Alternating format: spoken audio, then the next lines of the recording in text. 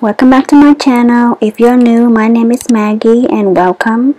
Today is another DIY. It's a Easter / spring wreath.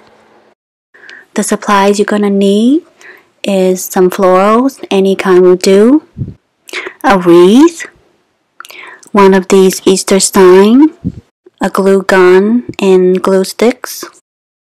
To begin, we're gonna pop the bunny out of the sign and just use the bunny. We'll save the sign for another project later. I'm not digging the white glittery on the bunny, so I'll be using some sandpaper and sand as much off as I could, and we'll give it a nice coat of white chalk paint to cover up the glitter. We'll glue back the bowl once the paint is all dry.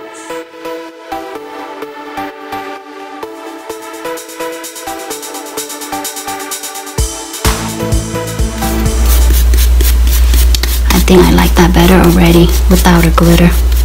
While the bunny dries, we'll assemble our wreath and arrange the flowers how we want them to be before we glue it down.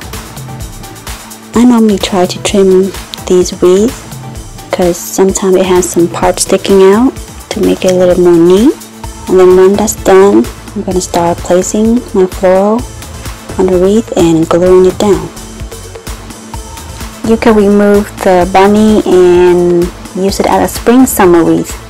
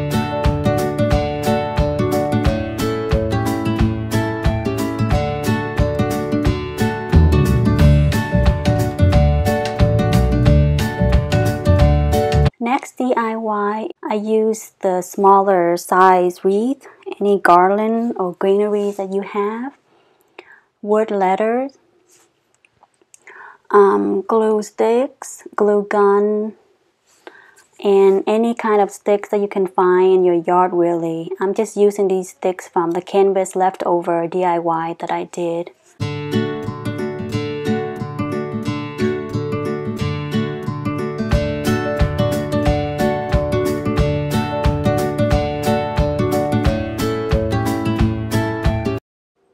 Set the letters aside so they can dry.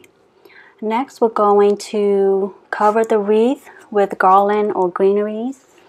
I'm not trying to cover the wreath completely because I want some of the brown to show through. I do like my wreath to be a little sparse. Just cover it and try to adjust it to your liking. Once that's done, you're going to start putting the letters onto the wreath. This DIY is so simple and so easy, but it turned out super cute. I really like it a lot. I have some extra boxwood greeneries on hand, so I'm trying to see how I like it on the wreath. But in the end, I chose not to. Just the garland is enough.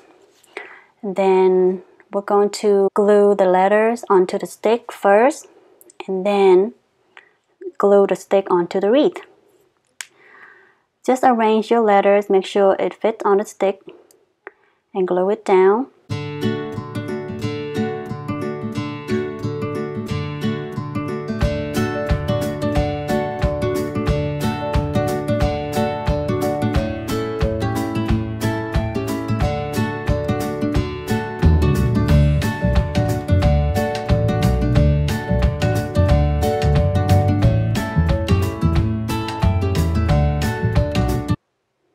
And now we're going to glue the letter onto the wreath. It's really that simple and easy, you guys. I really enjoyed this wreath DIY and it turns out so great. You could also do this for summer. Just, switch out the words and add maybe like little white daisy or yellow daisy on the wreath to make it more summery, or lemons. There's so many ways you can do this, and it's so cute and super affordable, and it takes no time at all. Okay, just a few dabs of glue here and there to make sure it's stable on the wreath. And now we just gotta find a space to hang up this beauty, and we are done. I hope you guys enjoyed this video.